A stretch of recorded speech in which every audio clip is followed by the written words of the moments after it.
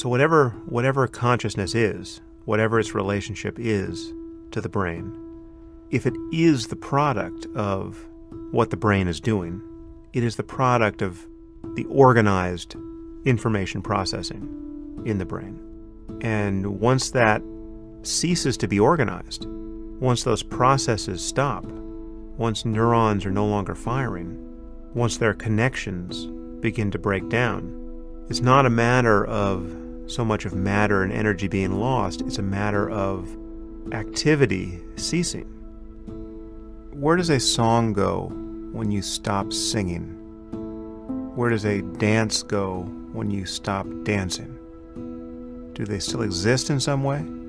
The distinction between having a mind and not having one, or being alive and being dead, is more like that. It's more like a verb than a noun.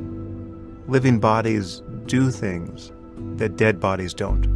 And when they stop doing those things, they're dead. Systems that process information and could be the basis of minds are doing things that disorganized systems don't. And when they become disorganized, they cease to do those things. So this is a bad analogy, this idea that the conscious mind is energy, and energy can't be destroyed. Energy can be converted into forms that are no longer useful, where it can no longer do work, where it contains no more information.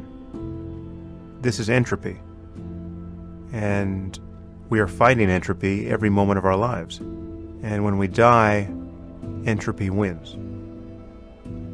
If you think in terms of process, it's a little easier to see that processes can become disordered and disrupted, right? And finally cease. So this is not where I would put my hopes for immortality.